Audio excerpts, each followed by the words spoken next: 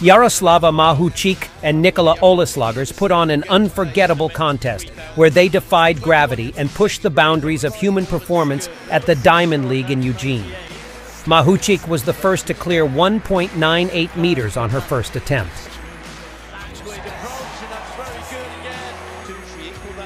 Olyslagers replied with a 1.98 clearance of her own on her third attempt.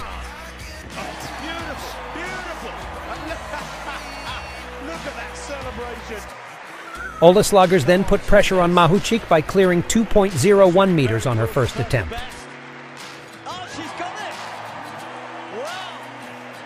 3 attempts in 1 night. But Mahuchikh too produced a first attempt clearance at 2.01 meters.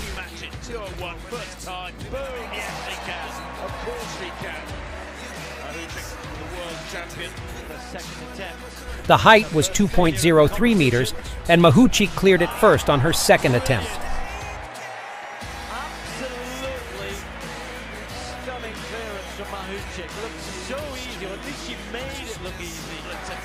Olyslagers dug deep and answered with a 2.03 meters clearance on her last attempt.